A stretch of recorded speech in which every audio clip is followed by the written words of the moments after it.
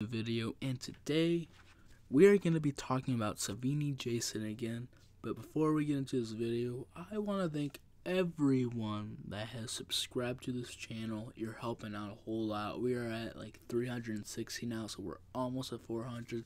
So today, if I can just get everyone to subscribe so we can get to 500 and maybe 1,000, depending on how well this video does. So please like the video. It'll help out a whole lot to get this video out there, and also put on notifications so you can be the notification squad.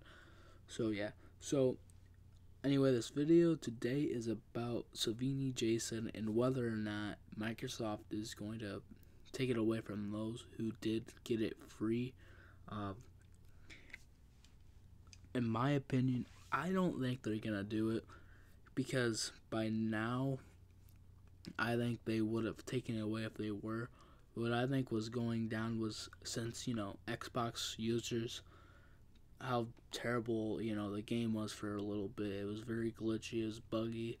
The graphics were bad at first when it actually first came out. PS4 and PC graphics were way better.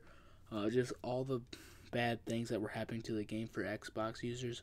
I think that Gun Media just put it free on the store for a little bit, so some people can get it free. Now, it did piss off the backers a little bit, but I think that people who were on Xbox should have been able to get the game.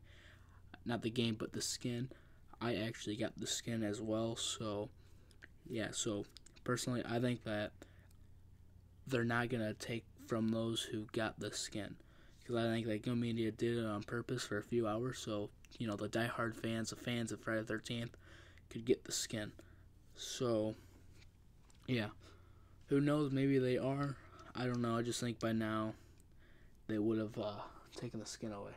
So that's really about it. I will see you guys next time. Peace.